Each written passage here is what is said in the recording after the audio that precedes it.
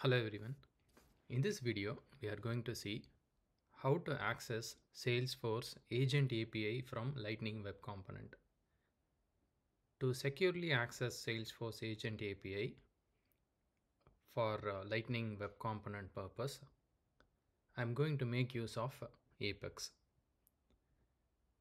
In order to store the consumer key, consumer secret, my domain URL and API instance URL, I have made use of custom metadata type. So this is an org where I'm going to create a Lightning Web Component and access Salesforce Agent API via Apex and display it on the Lightning Web Component. The org where Agentforce Agent is configured, the connected app for that particular org, the consumer key and consumer secret from the connected app, all this information are stored in this custom metadata type. This is the API instance URL and this is the Salesforce my domain URL where the Agentforce agent is hosted. Since I'm going to make HTTP requests, I'm going to allow list those endpoints in my remote site settings. So the configuration information is stored in custom metadata type.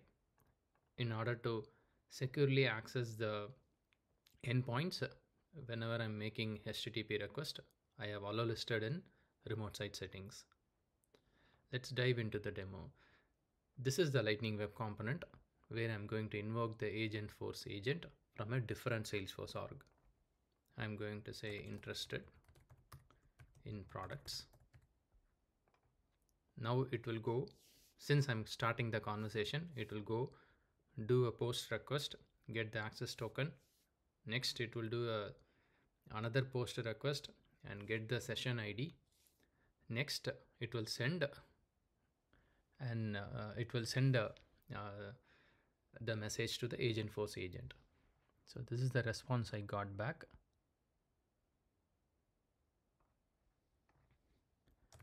I would like to buy products. Let me see. Now it won't again get the access token, create the session ID. It will make use of the existing access token and session ID. Okay, so I was able to get the response back. Here are the products. I would like to know more about this test one product. So I'm going to say I would like to know more about this product.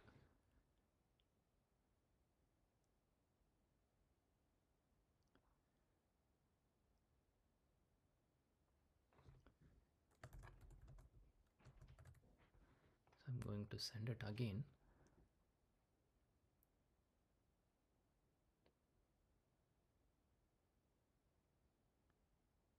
Okay, so this is the product image and it is asking whether I would like to purchase it.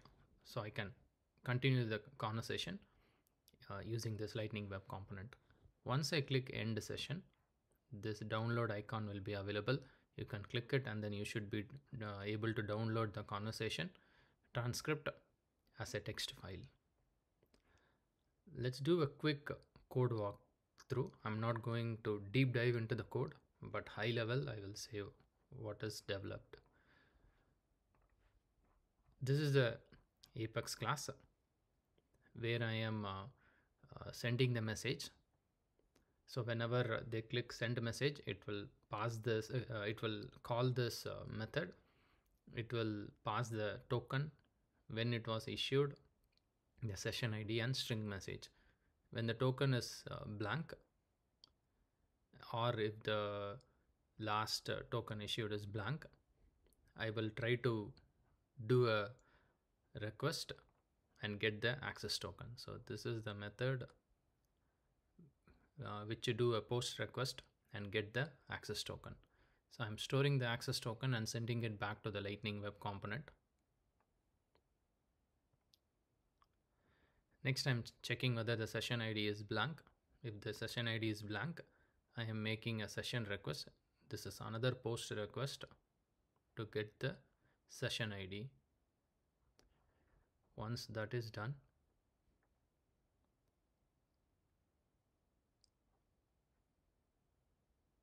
I am doing another post request to send the message. There are two endpoints to send messages to the Agentforce agents. One synchronous and the other one is streaming endpoint. I'm making use of synchronous endpoint. So this is the method which do the post request to send the message. Once it process, I will get the HTTP response, I will process it, and then I will send it back to the Lightning Web Component. This is the Lightning Web Component HTML, where I have a download utility button icon. I am displaying all the messages. Using Lightning text area, I am getting the information that has to be passed to the Agentforce agent. Two buttons, one to send the chat information and the other one is to end the session. Yeah, whenever they click chat, it will call this method. It will call that send message method in Apex, and then it will get the access token, get the session ID, and also it will do the it will do a post request to the synchronous endpoint to process the message, and then it will receive the message back from the Agentforce agent. Next time when we call the same method, it will again pass the access token and session ID.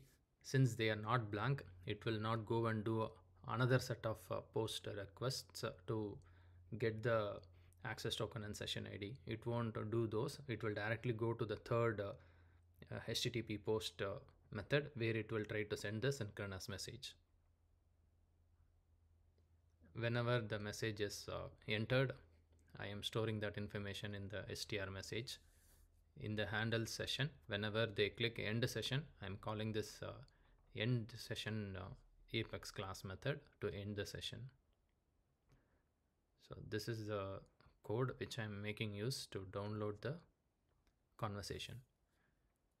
In the end session, this is a method from the Apex class chat client controller.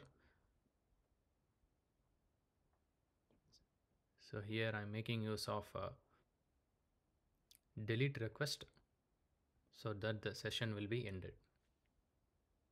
It is always a best practice. Once the conversation is done, we have to end the session immediately.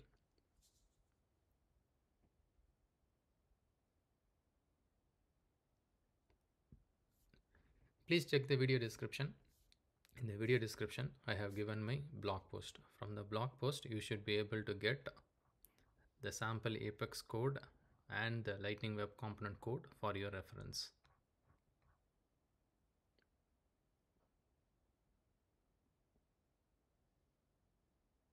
I hope it was helpful.